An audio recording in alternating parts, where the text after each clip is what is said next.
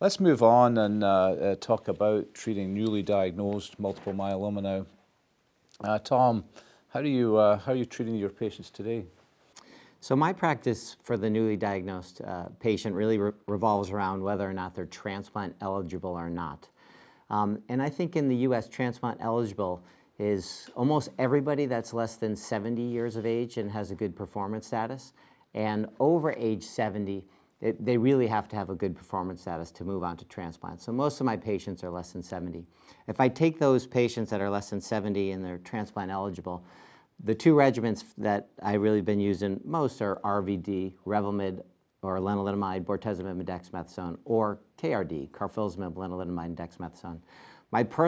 I'm probably the most aggressive in our practice. My personal practice is if they're less than 60 and they have no cardiac issues, I pretty much give them KRD right from the start, Carfilzomib, lenalidomide, and dexamethasone.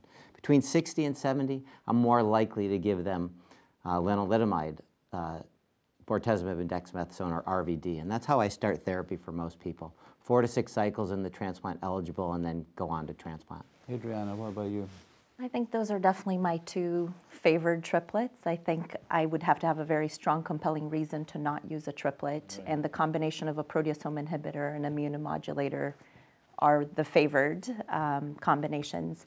I don't think so much about transplant eligibility just because, you know, I think that was back when I would consider using an alkylator up front. I think performance status is the stronger differential. And then, to your point, the toxicity. So I would avoid cardiac toxicity or a number of patients with diabetes or peripheral neuropathy from some other cause that I would not want to use bortezomib. So there was some market research I saw this meeting that suggested about 70% of patients are now receiving triplet therapy, and particularly in the younger population, maybe a little bit less, as in the more elderly, maybe around 50%. But it seems to be consensus that that's the right track. Now, we don't have a head-to-head trial of bortezomib versus carfilzomib, but at this meeting there were a number of studies looking at carfilzomib induction. One I'd like to flesh out a little bit was the use of carfilzomib with lenalidomide and versus carfilzomib with cyclophosphamide. And Faith, I don't know if you caught that presentation, or do you want Raphael to take that one? So I was involved in one of the presentations, so I guess I'm a little biased in this conversation. Was this the British one? The British one, yeah. Well, why don't you tell us about that then? So the British one was carfilzomib with cyclophosphamide, Revlimid, and dexamethasone. So it's actually taking it a step further and having 4 drugs and comparing it to a triplet regimen. But the triplet regimen was an IMiD-based regimen, so either cyclophosphamide, thalidomide index, or cyclophosphamide, Revlimid index.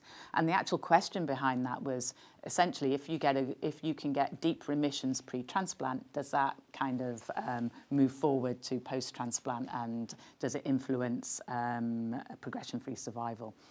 And the study showed that it did influence progression-free survival in really quite a dramatic way. And I think the thing that everybody's been saying is that the triplet regimen, and in this case the quadruplet regimen, really does induce really good responses pre-transplant, with many MRD negative responses. So and toxicity-wise for this particular regimen, the toxicity was minimal. So. Raphael, did you catch the cyclophosphamide carfilzomib versus lenalidomide carfilzomib study? One of them was, if I recall rightly, had both 2 arms had transplant and 1 arm was just continuous KRD.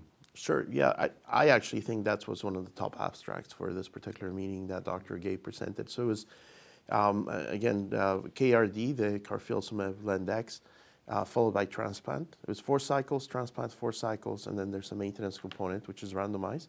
There's KRD times 12 cycles, versus KCD, transplant, KCD 4 cycles, and then the second randomization. At this particular meeting, they presented the data for the response after the consolidation and before. They didn't present any of the time-dependent variables yet for survival. But very impressive rate of complete responses, and specifically MRD negative, 58% on those patients that had transplants plus KRD. But guess what? KRD times 12 had an MRD of 54%. Yeah, I'm going to come back to MRD a little bit, but in terms of what's your personal preference if you're going to treat a patient? You know, I live in a bit of a schizophrenic world where I can understand where someone writing thoughtful guidelines will say that VRD is a perfect choice for starting therapy, but I have transitioned to use KRD as frontline therapy for my patients, primarily because of the trade-off of someone who's going to live now sometimes in the excess of 10 years to do so with a peripheral neuropathy. So it's not a good trade-off. We don't have a randomized trial. There is one in progress, which we should hear about before, but it sounds like all of you are using some carfilzomib up front.